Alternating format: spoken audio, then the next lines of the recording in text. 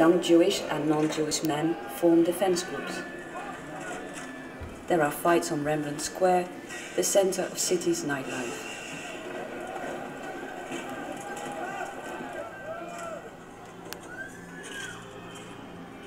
About 60 gentlemen came here to attack us.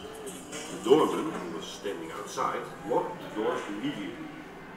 They couldn't come inside straight away, so in no time at all, they had smashed the windows. Even a bicycle was thrown inside.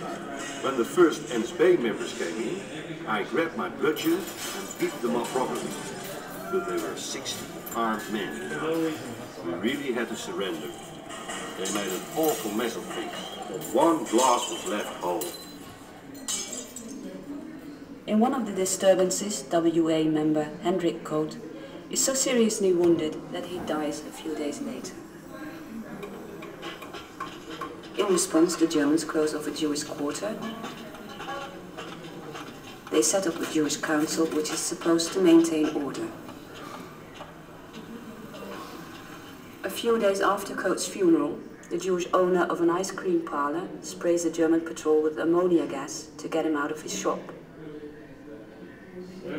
Now the Germans decide to act. On Saturday, February 22nd and Sunday, February 23rd, 1941, 425 Jewish men are arrested, brutally herded together and taken away in squad cars. The Germans hang up posters justifying the roundup, but the Amsterdam population is deeply shocked.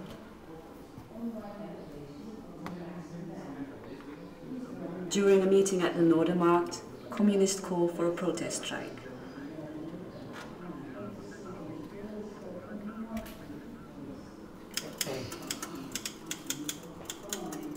That night, pamphlets calling the strike are typed and stenciled.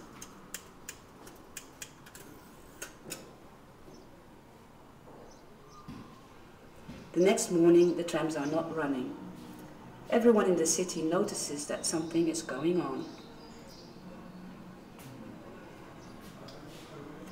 Workers from the shipyards in the northern part of Amsterdam march into the city in massive numbers. Schools, shops, offices and banks empty out. Strikers march through the streets in long files. The next day the strike spreads to the Zaan region and to Hilversum. There are strikes in Haarlem and Utrecht as well.